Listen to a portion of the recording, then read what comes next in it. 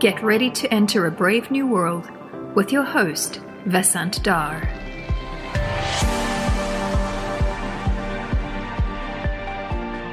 Brave New World is supported by the Center for Data Science, or CDS, at NYU. If your organization is interested in engaging with CDS through student projects, please email cdsindustry@nyu.edu. COVID has accelerated a decade of change into a year. We'll probably look back at the pre-COVID era and say things like, I can't believe we used to spend hours every day commuting. Or, gee, I miss the good old days where we could actually touch each other instead of the simulator doing it, even though the simulator is so much better. One thing is certain, COVID accelerated the invasion of technology into our lives in a significant way. Big tech and all kinds of innovative platforms are leading to fundamental changes in the way we live and work. My guest today is Jeff Teper from Microsoft. Jeff is responsible for the collaboration tools in Microsoft 365, including Microsoft Teams and SharePoint. He's worked in the space for over 2 decades, including Microsoft's transformation to a cloud-based or a cloud-first company. So he's seen the transformation from the inside, figuring out how to make work work in the post-COVID era. Interestingly, unlike the other big tech companies who've become the bad boys through unbridled exploitation of data and all kinds of anti-competitive behavior, Microsoft has stayed off the hot seat since Satya Nadella took over more than 8 years ago.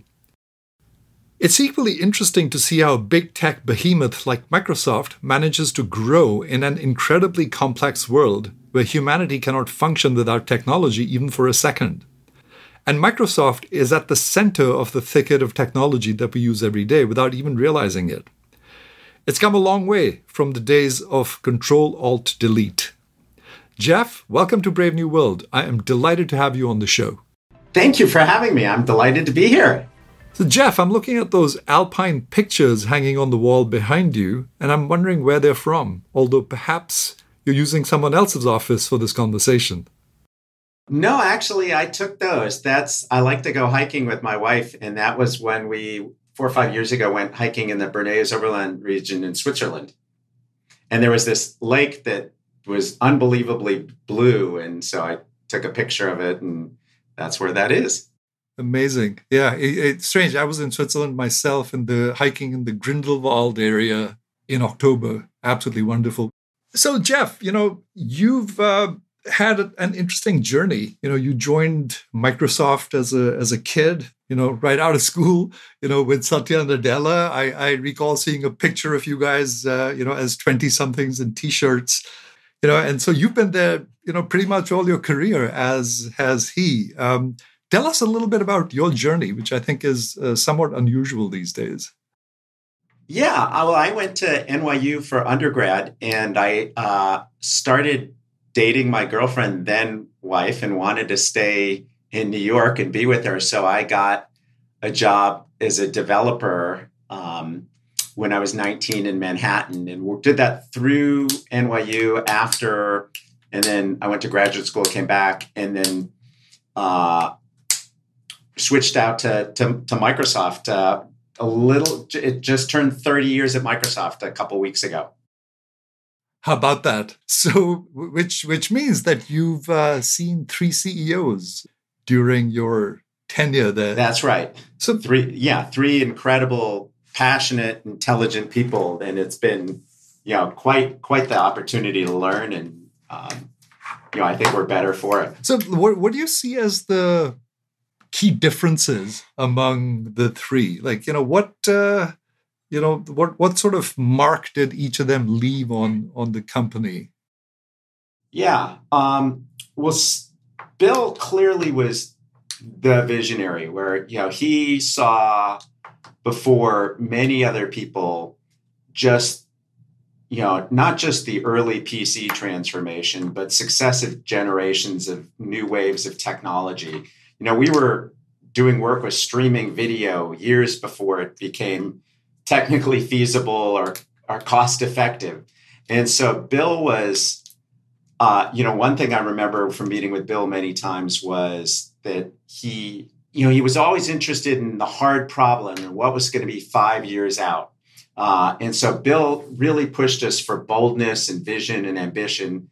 And we still get to meet with Bill from time to time, and he challenges us on that. Steve, and Steve came in, and Steve shared Bill's ambition, but there was, for good and bad, less in the weeds on the technical details in the company. And that, the company under Bill grew so much that Bill's ability to steer everything together, no person could do that anymore. And so it was good that, the different parts of the company, say the Xbox group and the Windows group, got a little more independent, if you will. But Steve pushed hard, really saw that a lot of the opportunity for huge revenue growth for the company was in the enterprise. The value of technology to a consumer is high, but to an enterprise was incredibly high. And Steve made sure that we added a ton of depth and capabilities. And then Steve, both Bill and Steve in different ways pushed us very early to the cloud.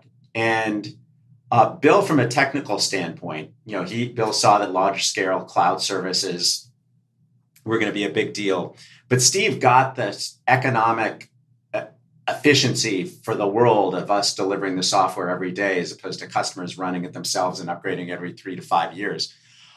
So Steve, I remember, gave a very key talk at the University of Washington and ran print ads called "We're All In," which showed, our product, SharePoint, Office, Windows, all running in the cloud. And we were way ahead of, we weren't the only people in the industry doing it, but way ahead of our customers who said, "What, are you crazy? The cloud's not going to be for enterprises. It'll be for small businesses." So I think, not to say under Steve and Bill's leadership that we didn't do things that we said, gosh, we wish, looking back with hindsight, we wish we hadn't charged an OEM license for Windows Mobile so that we'd have mobile share. Google had a different business model with Android for free, but taking the ads. There were clearly some things you look back and say, well, we should have done that differently. But under Steve's leadership, the doubling down on the cloud was a transformative thing, including Steve picked Satya to run what became the cloud group at Microsoft, and then ultimately prepared Satya to be the CEO. And then Satya came in, as a new leader can do, with a little more clean sheet of paper, that there was nothing necessarily sacred in terms of strategy. But Satya also realized the culture of the company needed a bit of renewal. So he did many things, but the two biggest ones that stand out for me was revamping the company's mission and strategy to really be cloud first, Windows still being important, but pivoting the strategy very clearly, but then fostering a culture around collaboration and customer and inclusion that, that made a huge difference. There, if you look at Microsoft's innovation, revenue growth, prestige, in the last 5-7 years under Satya's leadership, I think he loves this quote from Peter Drucker, which is "Culture eats strategy for breakfast." And I think that was the key to his leadership, is that the cultural renewal of the company. So those would, it's unfair to three brilliant, motivated people to simplify their attributes to one thing. But Bill's top ingredient was the technical vision. Steve's top ingredient was the business ambition, and Satya's was the cultural renewal. But all three of them did business, tech, and people in phenomenal ways. Well, the stock price has, I guess, gone up tenfold since Satya took over. So that's been clearly an amazing business strategy. What have the drivers of that been? Was it a bunch of things, or was it a few key decisions? I think the big thing was cloud. There's several things, but cloud computing greatly expanded the TAM the ability to consume technology, the pace of innovation, the relevance of technology to far more people than IT. And some of these things had been years in the making. So when Satya became CEO, 2014, I think, we had launched our business services, what we now call Microsoft 365, in 2008. So we'd been working that for 6 years. Azure had been out for a few years. So I think the biggest thing was just taking the opportunity to be a cloud leader. And, if you look at the changes in strategy, it's sort of, you go back to 2014 and say, well, that's like the most obvious strategy deck ever. You say, bet on the cloud. Like, where's the insight? Seems obvious in retrospect, doesn't it? Yeah. It was still ahead of enterprise customers at that time. I think there was 3 key things we got right.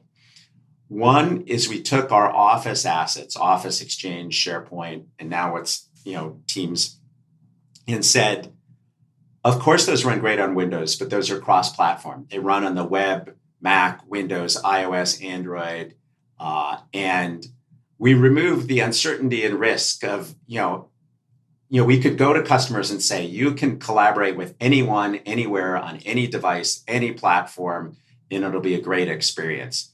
And the market said, wow, you get it. Sometimes I want to use the web. Some of our employees use Macs.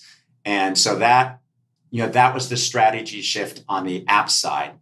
On the platform side, similarly, we said, look, we love our assets there, Windows, SQL Server, the Azure Active Directory, but we became open to anybody's software. We run a lot of Linux in Azure. We run a lot of open source software in Azure. We're big contributors to open source. Ultimately, under Satya's leadership, we acquired GitHub, which was both a great thing to attract developers, but also make a statement to the world that our cloud platform was open. And then the third thing that I think really made a huge difference was the focus on security and compliance. This is a place where I think we are far, far ahead of, there's a lot to respect about our peer group here, be it, Amazon, Google, Salesforce, many, many, many. But if you look at security and compliance, and we have more data centers than Google Cloud and Amazon combined, our depth of security and compliance capabilities for e-discovery, auditing, data loss prevention, multi-factor authentication, we're the clear leader here. And so being open on productivity, being open on platform, and being best in class in security, I think they're the 3 things that positioned us to take advantage of the cloud strategy. And we've done other things that we could get into, like gaming. We have a really good position in gaming, but I think the main thrust of the growth was in the cloud. So, you've talked about strategy and culture, and you also mentioned mission. And I guess my business school professor hat says and I hadn't actually thought of this prior to our talking this morning, but what is Microsoft's mission at the moment? And I asked this because, my previous guest was Aswath Damodaran, and, we were talking about big tech and the various platforms. And, he seemed to think that Facebook, for example, has sort of lost its mission. Its mission seemed to be to sort of connect people together. And it's not clear, what their mission is anymore. And, and I see Google's mission, which is, to organize the world's information and make it available. Great mission statement. They're far from doing that yet. They've got a long way to go. How would you characterize Microsoft's mission statement? Yeah. I'll share it with you in a second. I would say I took a break for a year when Satya became CEO, away from product leadership to run corporate strategy for the company. So I worked for Amy Hood, our CFO, being the head of corporate strategy, and got to see what Satya did. It was great to be a fly on the wall and listen to what he was doing. And he really boiled down the company's worldview, its mission, its cultural attributes, and leadership principles to a very small list of things and repeated them over and over and over for the first couple of years, and really walked the walk in terms of picking leaders that would line up with that.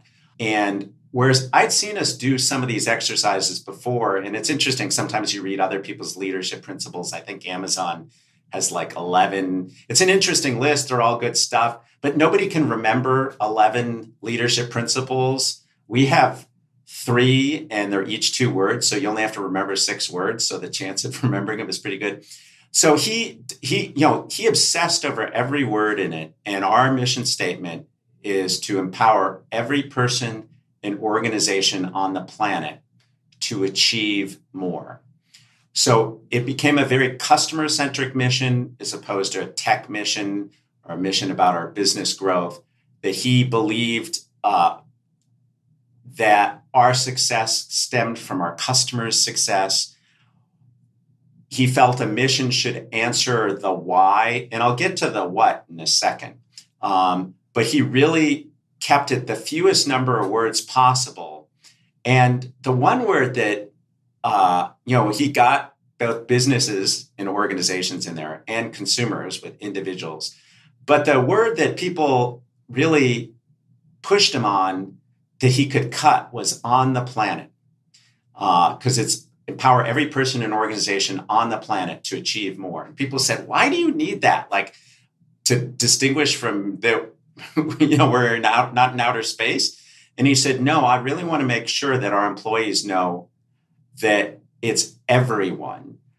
So things that are very important personally to Satya, like accessibility and supporting emerging markets. He wanted to make sure that the origin of Microsoft that Bill had seen about democratization of technology was continued to be deeply rooted in the mission that we weren't just a company for tech elites.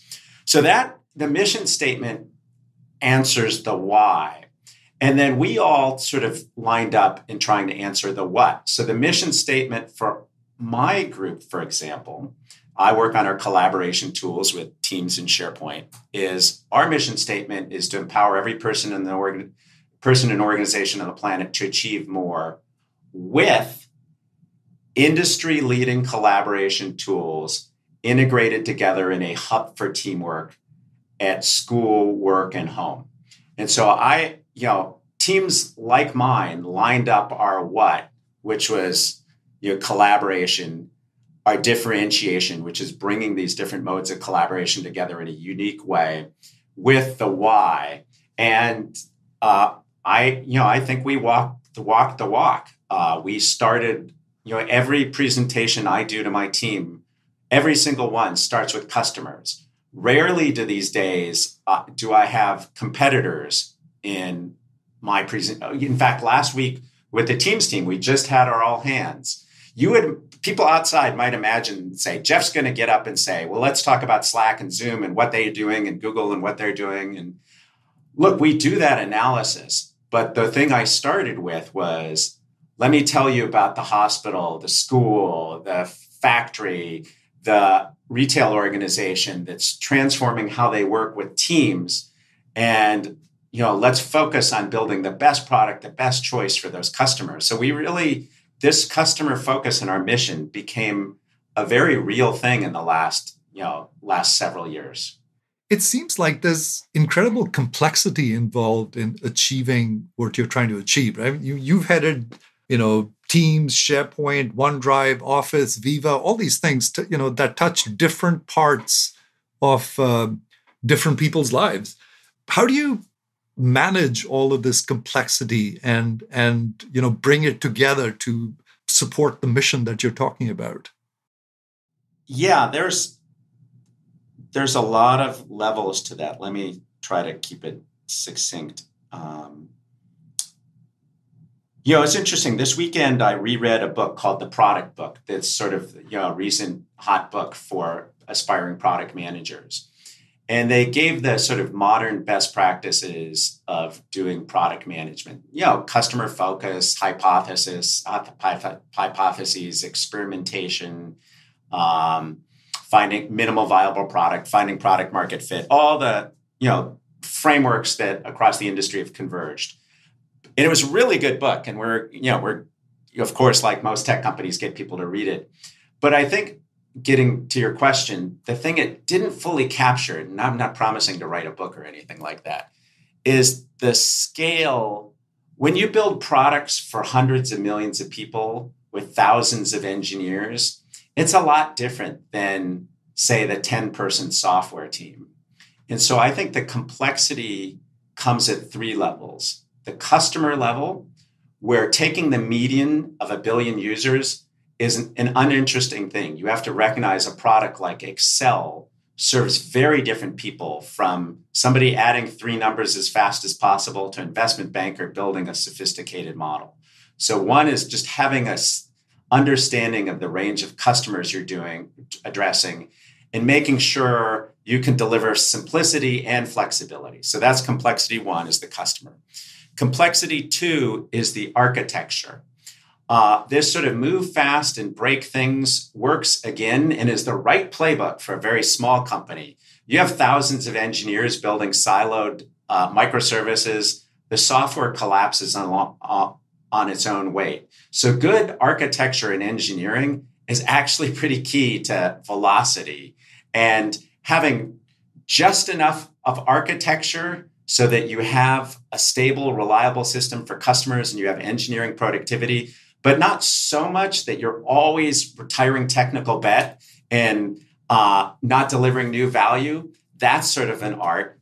And then the third one is the organization dynamic. You want to both empower teams to deliver new. In fact, I'll give you an example in my own group. So we have communications experiences in Teams, chat and calling and so forth. And we have content management capabilities in SharePoint, document collaboration, building websites, tracking lists.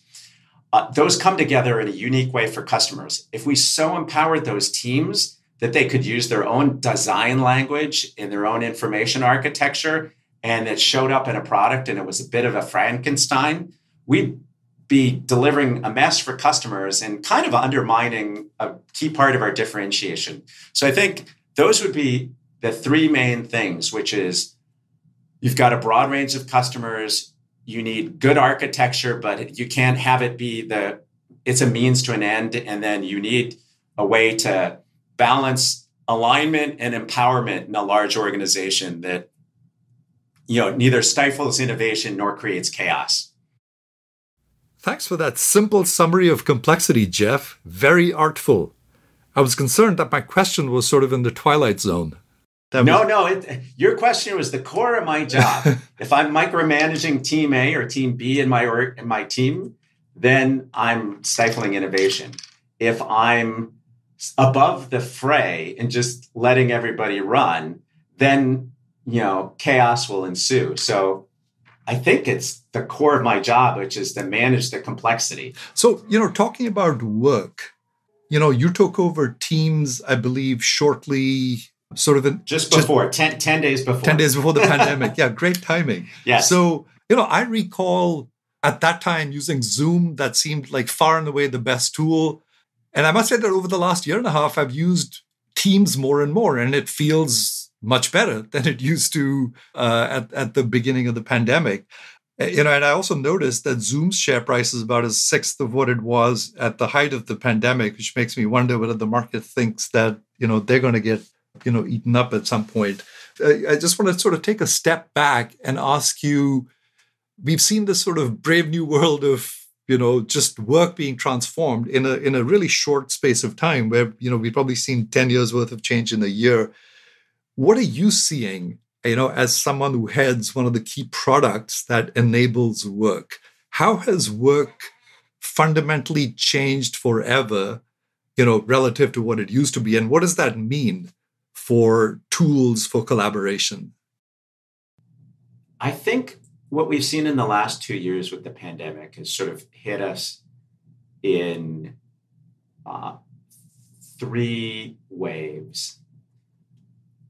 First was the rapid transition to the cloud. Let me say, a lot of the things that are going on are things that we and others in tech have been talking about for many years.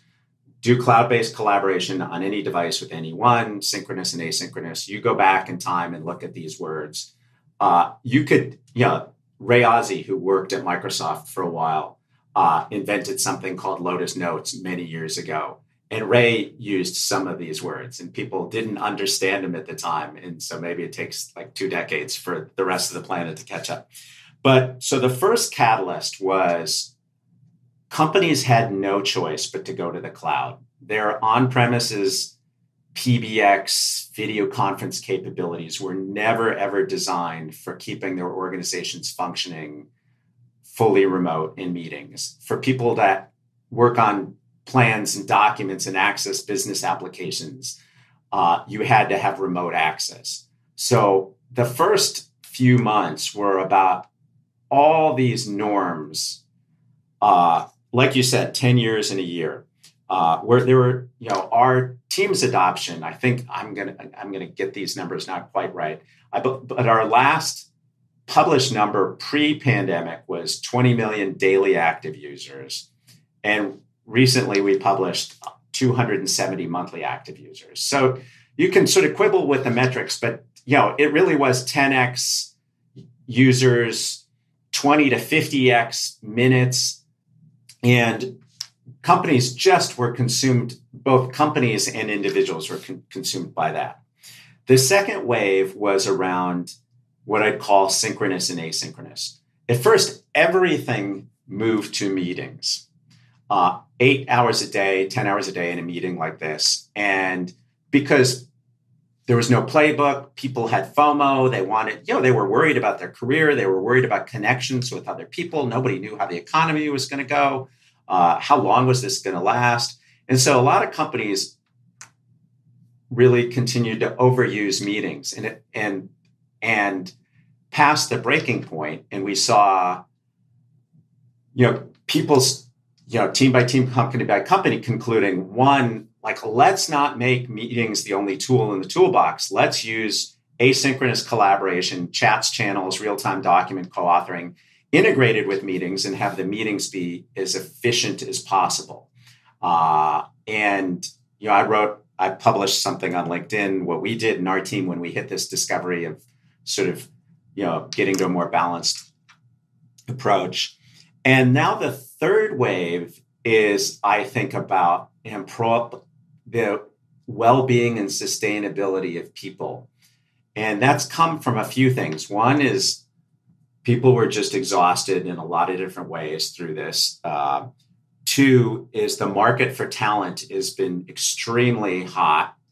And three, people experienced a bit different work-life balance working from home that they don't want to give it all back. And so you mentioned one of our newest products that we released last year called Viva, which is a family of applications built on Teams for employee growth, well-being, learning, connections. And it was really motivated by a lot of customer discussions that you can no longer pay lip service to employee engagement and health. You won't get the most out of them if you do that. And the market for talent, where people can work from anywhere, is such that they will walk out the door to a company that they think is a better culture. So that's, I think, we're now, those are the three things we've been through. I think we're about to really start to experience this hybrid thing where different teams and companies and sub-teams are going to be a mix of remote and in person. And we have to all be humble and have grace in learning how that works for different people.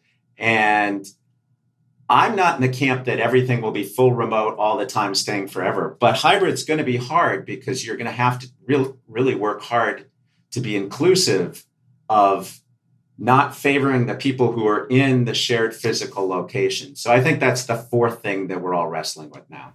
Now, that's an interesting challenge, to find the right balance that empowers people, to borrow a word from your mission statement. Some people are incredibly productive and happy working remotely, while others need that human touch. I think it would be highly suboptimal to apply a uniform work rule, especially after people have had some real experience now working in different ways. But at the same time, you can't have complete anarchy, can you? Yes. And I don't think there'll be company A that's a full remote company and company B that's a full in-person company, that the world sorts themselves into those two buckets. I think all companies will have to be more flexible of different work styles. And, we are in a bunch of different ways baking that into teams to try to support these more inclusive, natural ways of interacting, regardless of where you are. What's your data telling you so far as to how this whole thing is working? Do you measure things like engagement and the efficiency or effectiveness of collaboration? I mean, it's the kind of thing that academics would love to measure and probably write a paper 5 or 10 years from now, but you're in the middle of this and seeing this. And in fact, we do. If you go search on Work Trends Index, we have a site with research.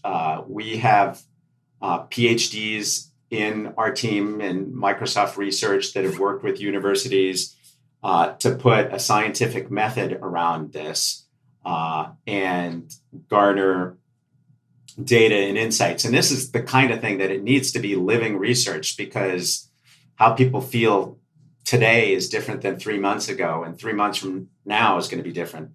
And I think we have another update that coming in the next few days. I shouldn't foreshadow the details, but I can share that the things we did publish, that just 2 data points that we call the hybrid paradox. One is about 3/4 of people feel they are more productive from home at least a fair amount of the time. And so that says, wow, 3/4 of the people are liking some aspect of that. But then 2/3 of the people say they're deeply missing human connections for their emotional well-being and the productivity of the work group. And you'd look at those numbers and say, well, those add up to more than 100. So clearly some people are saying this is a good deal, but we're missing stuff. And so this leads us to going from the extreme of full remote, which is what most people filling out those surveys and the research we've done have lived in the last 2 years, to, okay, what if you went in 2 days a week? Or what if you went in 3 days for planning sessions once a month? Would that be the ideal medium? What if, you got into a rhythm of meetings where you had your daily stand-up, your weekly project review, your monthly business review, and then your quarterly, big strategic planning review? What if you got in this nice, predictable rhythm as opposed to the chaos of meetings springing up ad hoc? So I think we're in a lab, and it is a place where scientific and academic research is helpful. And this is why there's one of our chief applied scientists, Jamie Teven, a brilliant woman who's a peer of mine.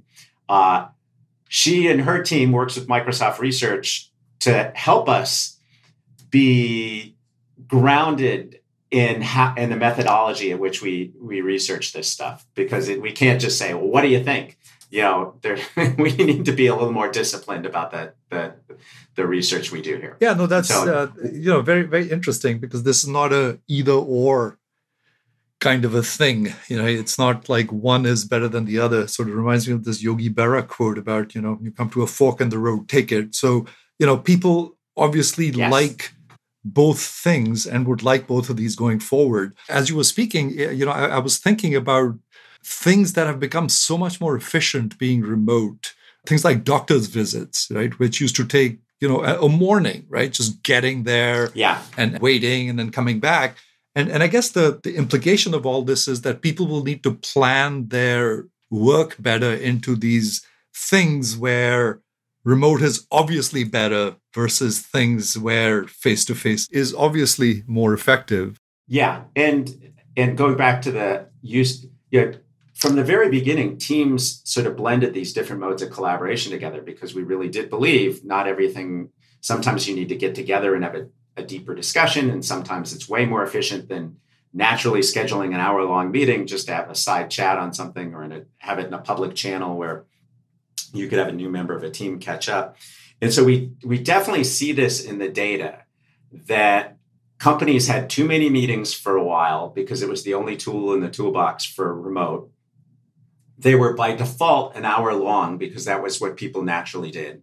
And people talked to fill, very frankly, just talked to fill the time or read the slides. And there was like 5 minutes at the end for discussion. And we see companies saying, let's do two things. Let's really have purposeful, efficient meetings. Is this an education session? Is it a decision-making session? Let's get pre-read out to people. Let's not read slides to people for 55 minutes before we have a 5-minute decision-making window. And then let's get things out of an hour-long meeting that could be in a 2-minute channel conversation that, again, people outside the meeting, you do something in a meeting, everybody has to be there. And the meeting gets bigger, and when meetings get bigger, they get worse. Whereas if you have something in a digital channel, say the marketing launch channel, everybody can see that and at least know what's going on. And you don't have to have all these status meetings for things that people could read in like 1/10 the time. So we definitely see that backed up by the data. Interesting. Yeah, makes a lot of sense. So I want to come back to culture and, another thing you mentioned with the tight market for talent. And one of the books you sort of recommended that I'd read, which I did prior to this conversation, was the one called The Alliance by Reid Hoffman and his co-authors, which I thought was really interesting. And it sort of begins with this fundamental change from the era of lifetime employment to short-term contracts, right? And he sort of described the culture at LinkedIn where it's expected that people will move on to other jobs and other companies. It's just sort of part of the culture, and it's discussed freely and openly. To what extent has that culture permeated Microsoft? In other words, has the acquisition of LinkedIn had an impact on Microsoft's culture?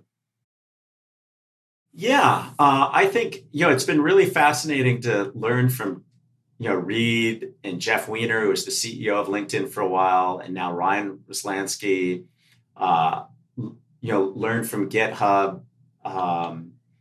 And I think they've also learned from Microsoft. There was a reason Microsoft was successful and in a position to acquire those companies under Satya's leadership. And so I think, the phrase Satya's emphasized, the book Mindset by Carol Dweck, is growth mindset. That there is, I think old Microsoft felt very proud of the complexity of waterfall engineering of shipping software all on one date. That, you'd go work for 3 years in the Windows org and you'd ship the product or Office. And we were really better at large-scale software than anybody else. But then, the size of the market attracted a lot of talent. Technical advances reduced the cost of entering the software market, mobile, et cetera.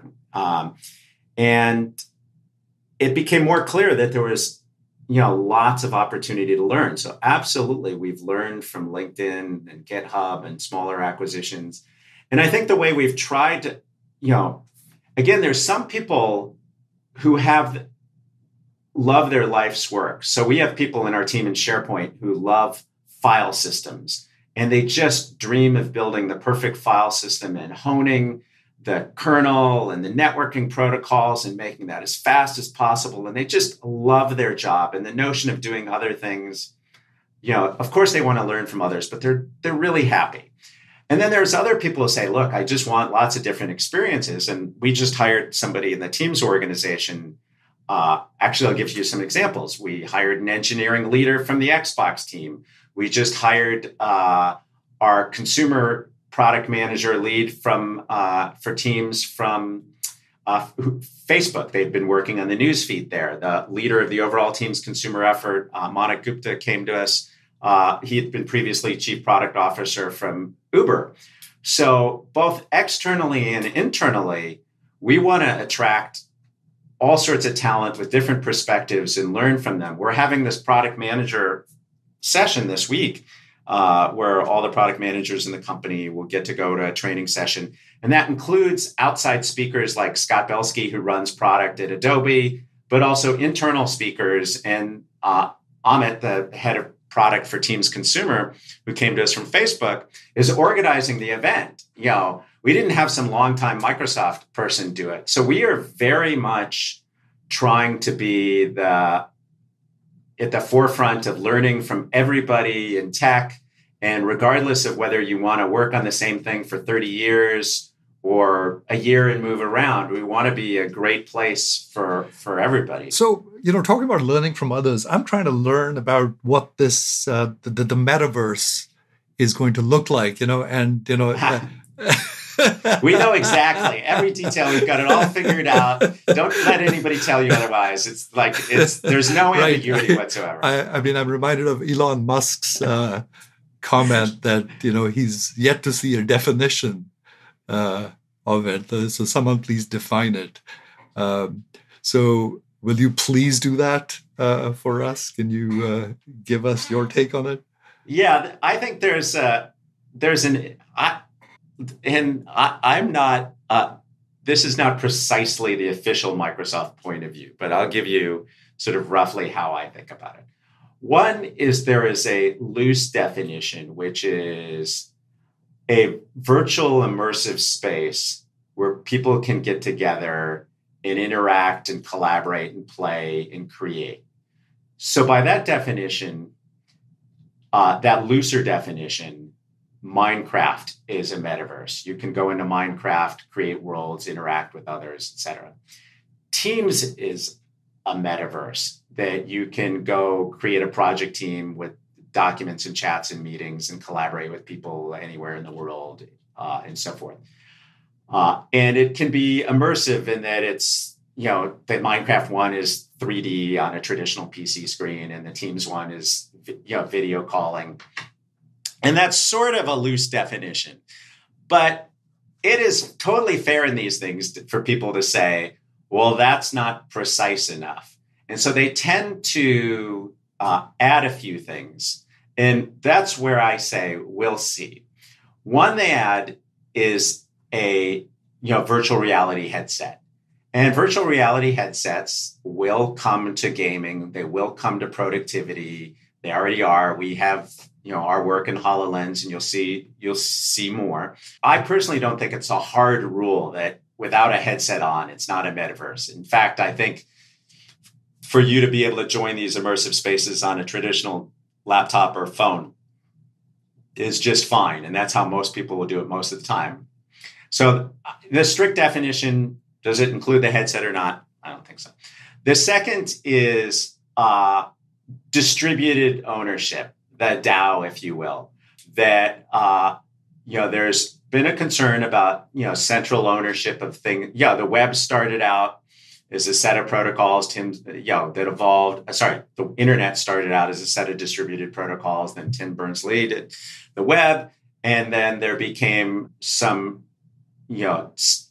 choke points with search engines and social networks. And one definition of the metaverse is that all must go away. And that, I think, is unlikely to be true. In fact, as people pull back the covers on what's actually going on in some of these things, there are people who are providing directories and security and so forth. And those are useful value-added functions. And I think there'll be a lot of competition there. And then the third thing where people would say, make it a strict part of the definition, is cryptocurrency and NFTs. That it can't be a metaverse if you charge something, if you want to buy your virtual avatar hat on your Visa card, or charge it to buy it in the Microsoft store or the Apple store or the Google store.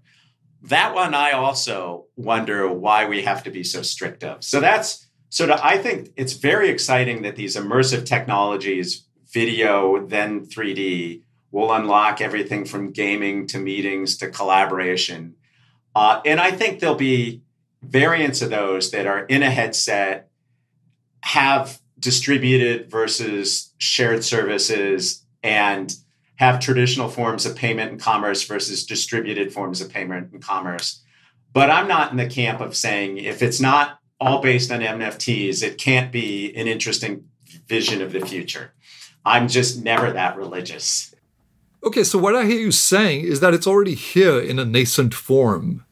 that it isn't one thing, but many kinds of increasingly immersive experiences, and that these shared virtual spaces will probably be quite fragmented. Yes, yes. And we have that today. We have Minecraft and we have Fortnite.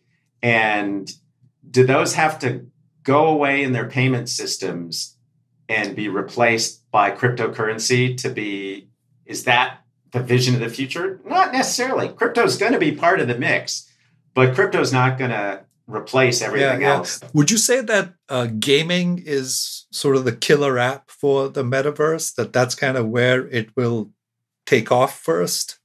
Yes. If I look back through the history of every platform from PC to web to mobile, et cetera, people are looking for entertainment and enjoy new types of immersive interactive entertainment. And so we see, where are people spending time in 3D worlds? It is Minecraft and Fortnite and Roblox and many other things. And there's one new, every few months that seems to break through the zeitgeist, and that will continue.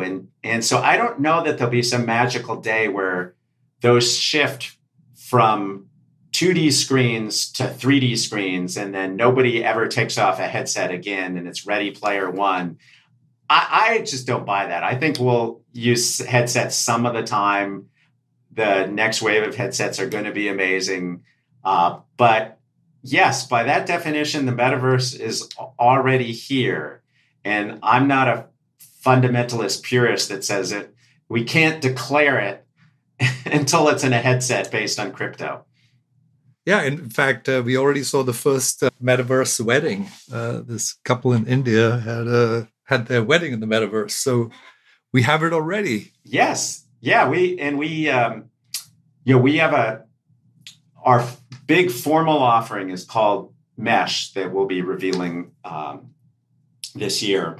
But a predecessor to it is something we have called AltSpace VR, where you can go to, create virtual communities and social hours. And there's all sorts of activities and gatherings and concerts in, if it's fair to call a metaverse today. And I think there won't just be one metaverse where everybody fluidly can move between things and, with one and only one identity, one and only one payment system. I think the world will be more complicated than that, just like it is in the physical world. You mentioned Web 3.0 and crypto. What do you see as the killer apps there? People talk about DeFi and, doing yield farming and all that kind of stuff, which seems fine, but that doesn't seem like sort of the compelling app to me. And I ask this question to people, and I sort of have my own thoughts on it, but I'm just curious, what do you think? Is there a killer app there?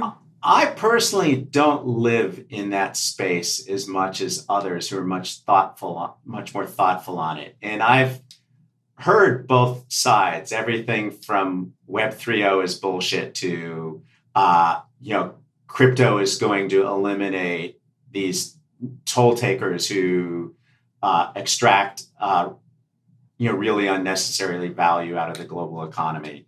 And so I think it's early and there's going to be a lot of iteration and experiments. I do, at the risk of being a little bit controversial, and again, more my view than others, is whether it's crypto or not, I think we've seen in the history of the world unregulated currencies and financial markets have occasionally led to serious problems that had ramifications for all of society. So it is good to have these discussions and be somewhat careful about it. And I know that the purists would say, well, that was because those financial markets or those currencies were manipulated by somebody like some king who wanted to inflate his currency to go, start a war or something like that. And these systems are inherently prevent that. And I'm not so sure I buy that. So I think it's good to see all the iterations on these things. There are some aspects of these things, like NFTs, that remind me of the finance classes I took at NYU that studied bubbles. And bubbles are bad. Indeed, indeed.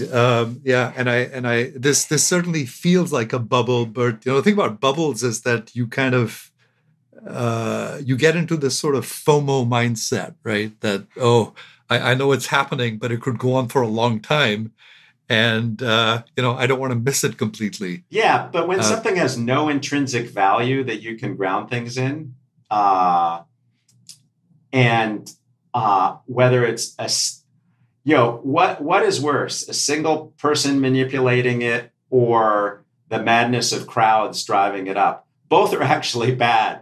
And so you need some mechanisms and education to say, what is the intrinsic value here? How much do we want to regulate this?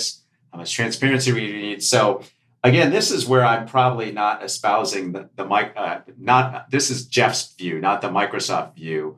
But I do think the discussions, the passionate debates here are really healthy. Both sides should weigh in. But I'm probably in the camp of bubbles and speculations and eliminating all regulations are just a little bit too idealistic. And we need, especially in financial systems where, we've seen this when options and futures were invented and the options valued or the futures value traded in marketplaces became many, many times more than the actual assets that they were derivatives of. And so I just think and this is where you and your peers and academia can keep us grounded on what did we learn before, what's different this time, what are the pros and cons of different regulations, will markets regulate themselves, where there's all this debate's great. We should have these debates. Indeed, yeah, no, I find the space absolutely fascinating. As someone who's sort of grown up with tech, um, I find trio sort of both fascinating and scary. And I teach a class on systematic investing, and almost all my students, trade crypto, and the message I'm getting sort of from under the hood is that it's just completely Wild West out there because the regulators haven't really even started shining much of a light on some of these exchanges. So, Yeah. but then it's not that different from what was going on in the 80s and 90s. I mean, there's people who get into a space and understand it, quickly and, then in a position to sort of, I guess, create the hype, manipulate and benefit. Seems like it's, I had a friend's son who worked at Microsoft that I talked to who left Microsoft a little while back and started a crypto exchange and paid his employees in crypto. And, you watched the currency that they were one of the biggest exchanges for Vala go up and down. You watched their value as an exchange go up and down. And it just, because it's not grounded in something intrinsic, it all seems a little bit fragile to me. Indeed, yes. That's a good way to put it. I want to touch on a couple of other things in the time that we have left. Recently, big tech, have been sort of the bad boys. But Microsoft seems to have stayed relatively clear, right? I mean, I haven't seen Microsoft on the hot seat in Capitol Hill, but the other major tech companies have been sort of on the defensive. What is it about Microsoft that has allowed it to stay out of that sort of unpleasant spotlight? I think the main thing is humility.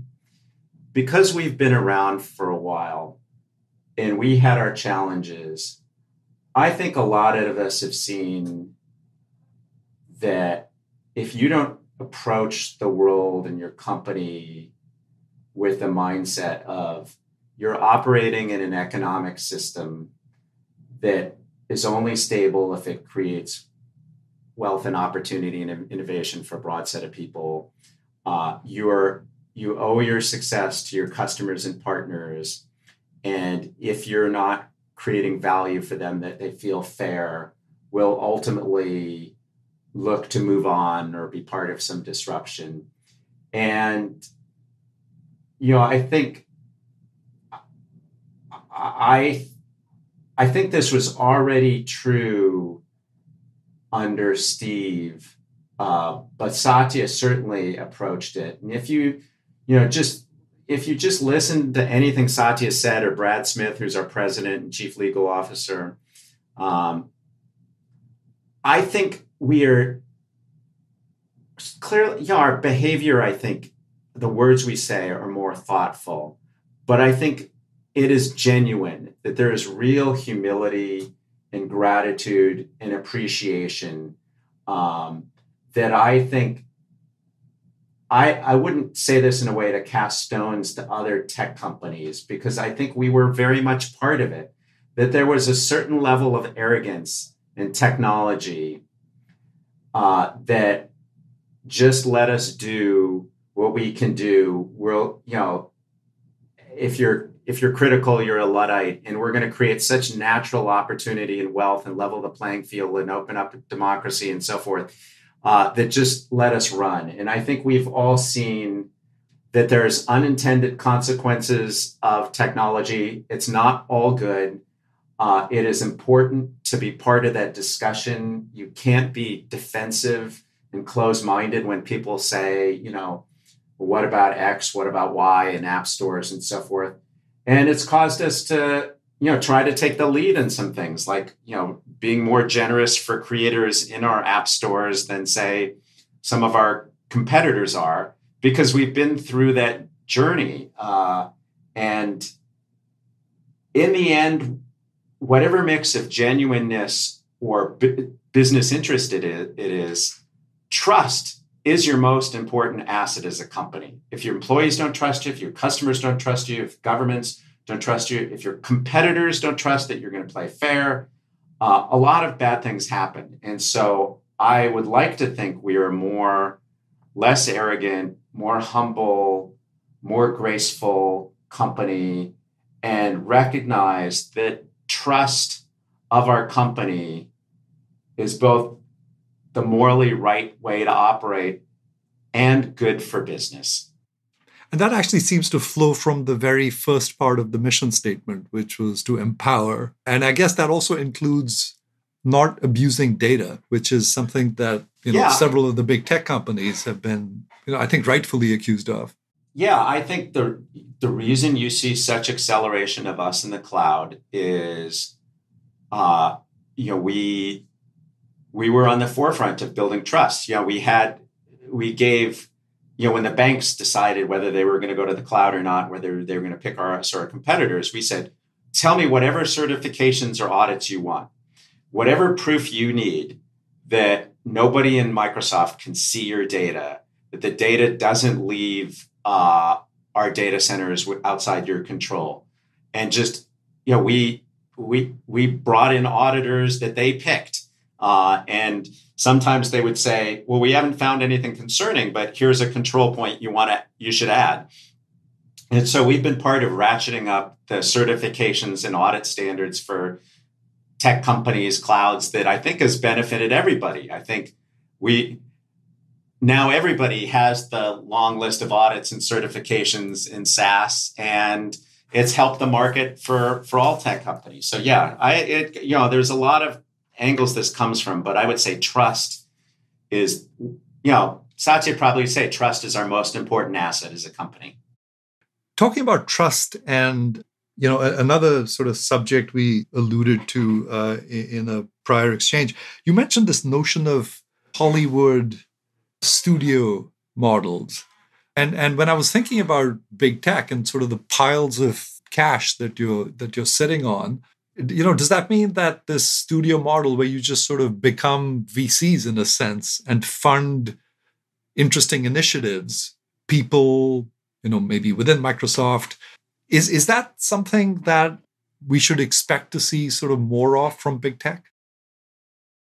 I think you'll see a hybrid model of platforms and creators. There was, Reid Hoffman talked about this a little bit in his book, but several years before, there was a journalist named Robert X. Cringely who wrote a book called Accidental Empires about the early days of the PC industry, and it was kind of fun. And I remember this book is pretty old at this point, but predicted that And, I think you'll probably remember there was a finance professor years ago. I think it was it Robert, was it Jensen, who talked about the point of a firm, that why do companies exist? And, how much vertical integration, horizontal integration, what was the value add, and so forth. And so I think that constantly gets tested and disrupted in tech. In fact, the IBM PC was made by IBM from an Intel microprocessor and a Microsoft operating system and third-party applications. And, that led to all sorts of innovation. And you could argue IBM played that totally wrong, or you could argue they played it right, but just didn't execute well. And so this notion of the studio model will continue to exist and so forth. But I think if you're talking about things that take a lot of money to build and run and a lot of trust required, say a search engine, from Bing or Google, or a social network from, say, LinkedIn or Facebook, or our cloud services or Salesforce's cloud services, there's a level of architecture, engineering, design, business continuity, customer interactions, and relationships that I think is pretty hard to do and without a long-term, large-scale investment. Now, it will be, to your point, is it a sort of studio model that different bits and pieces are used from different places? Why, yes. In fact, the user experience of Teams and SharePoint that I run, we now build using a framework called React that was invented at Facebook and is turned over to the open source world. And then we contribute the tools that we use to manage memory and large-scale web applications. We decided not to keep them proprietary, but to give them out to the world. So I think at the margin, you'll see these refactorings, relayering, and so forth. But then, you'll see, platforms with creators. So you'll see things like, yes, Disney Plus is kind of vertical integrated, where they have this very valuable IP of, say, Marvel and Star Wars. They want to nurture and protect and invest in and build a brand around. Similarly, we have Word, Excel, PowerPoint, and Office, and Teams, and so forth. But then there'll be thousands, if not millions, of partners and creators that build content that lives on YouTube and TikTok, and applications that live on Azure and AWS, and so forth.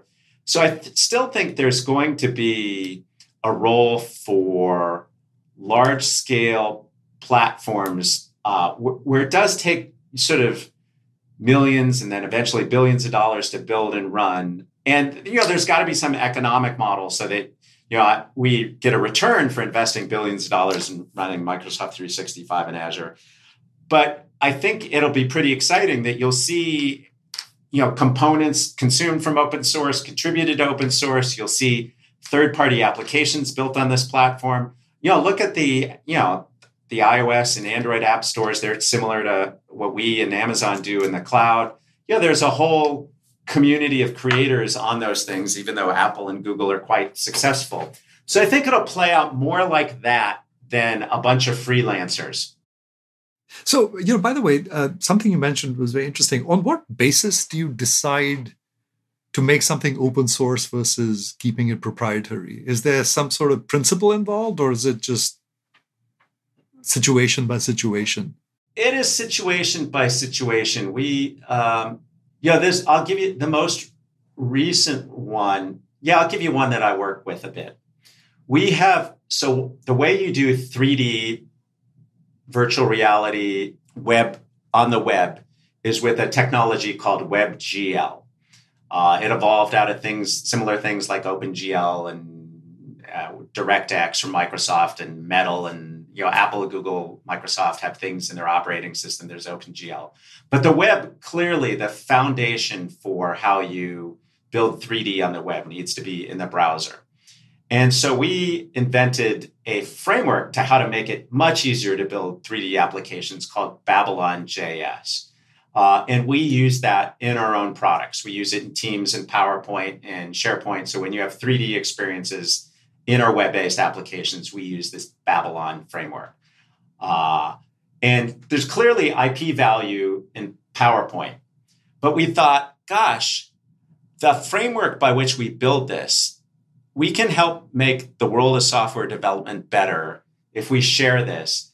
And then if thousands or millions of other developers give feedback to the Babylon team, contribute to the code base, it's going to make the state of the art of web development, 3D web development, better for everybody.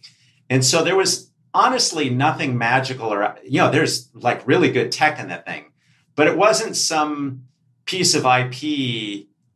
If we didn't do this, other people would give other frameworks. And there's another really good framework called 3JS. And the two of them are out there competing with each other. People come up with new ones all the time. So we just thought this was, we're not going to make Teams open source. We're not going to make PowerPoint open source. But if we can, developers in this day and age only want to write to a library that's open source. They want something they can modify, that they don't have to give it back to anybody else. The MIT license is the better licenses out there. So that, we just thought it made sense. We would gain from it. We could contribute something to it. And the expectations for modern developers is developers don't want to write to proprietary frameworks that they can't see the source code for. So, those are the rules. We have to live by them. Yep. No, that makes a lot of sense. So, Jeff, before we wrap up, what is your advice to young people these days who are getting ready to enter the workforce? I would just say learn as much as you can from as many people as you can. It's very easy early in your career to do what I did and what I see other people do, is just feel so heads down by your current work that you don't pick your head up and network and learn from everybody. I think that the places where I have the biggest regrets in my career is when I didn't open up and assimilate enough stuff from what else was going on. And the places I feel most proud was when I looked at some idea inside the company, outside the company, synthesized them together, and we did 1 + 1 = 3. Of course, you don't want to be bouncing off the wall, learning all sorts of things and never get any work done. And so, I would say that's the second thing, which is find somebody inspiring to work for who can help you get clarity on what impact you're having. If you're not inspired by your manager in 2022, you have a lot of other choices. So go get somebody who inspires you and helps you say, answer the whys and whats for you. What am I building? How's it contributing to the company? How's it contributing to the customer? So those would be the two things. Don't go to either extreme of bouncing over the wall or being completely heads down. Deliver some stuff that's got value, but make sure you have enough time in the day to network and learn. Thanks for that, Jeff. It reminded me of a quote that I wrote down from Reid Hoffman's book, which is Teddy Roosevelt's quote, which is, "Far and away the best prize that life has to offer is the chance to work hard at something worth doing." And I think to that you're adding with people who you find inspiring. And a chance to learn along the way. Because if you expect in any organization today the rules of the game to stay constant for the next decade, you're going to be disappointed.